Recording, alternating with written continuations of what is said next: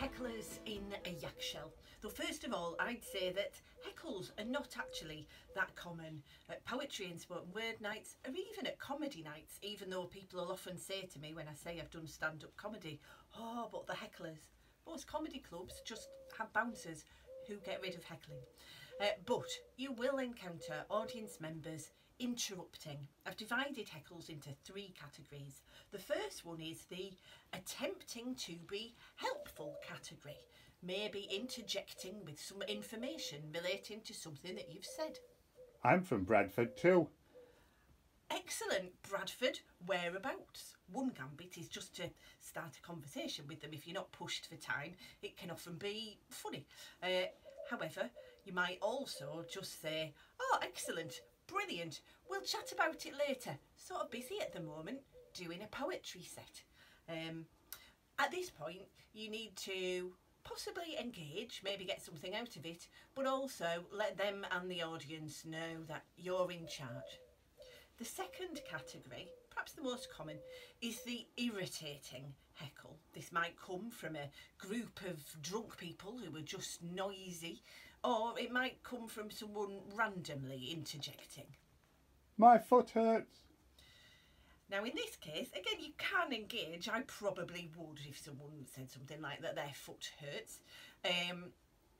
But actually, it's probably better, again, to stamp your authority. You're the one with the microphone. Comedy clubs and comedians have standard heckle put-downs that are commonly able to be used by everyone. So, for example, one might be, oh, well, what do you know? You settle down for a quiet conversation and someone builds a poetry night around you. Or a slightly more aggressive, which will probably only work if the audience is really also irritated by this person and doesn't for some reason feel sympathy towards them, then you might say something as harsh as, do I come round to your place of work and knock the bin off your shoulder?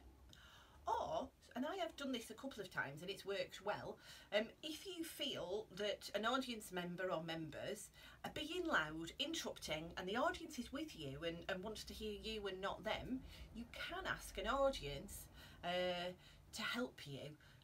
So I've done, audience, if we want these people to shut up, can we all say shh on the count of 3? So you're sort of mobilising the room against them. The third worst, and I would say much rarest category of heckle is not your dog getting up to look out of the window, though that can happen. It's the malicious heckle. You're rubbish, get off.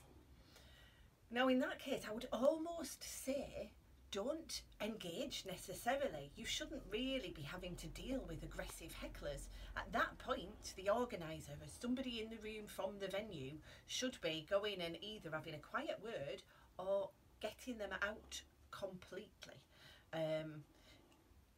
If they don't, I think you're well within your rights. I've never done this, but to actually say, I'm just going to leave the stage now and I'll come back when the coast is clear or when it's safe for me to continue or whatever. Actually, you just shouldn't have to deal with aggressive heckles.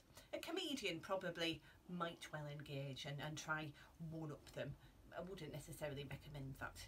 Perfectly fine for categories of heckle that are merely irritating, random, or audience members being over exuberant. Hope that helps a bit, but as I say, it's not something you should have to deal with too often anyway, and have fun with it.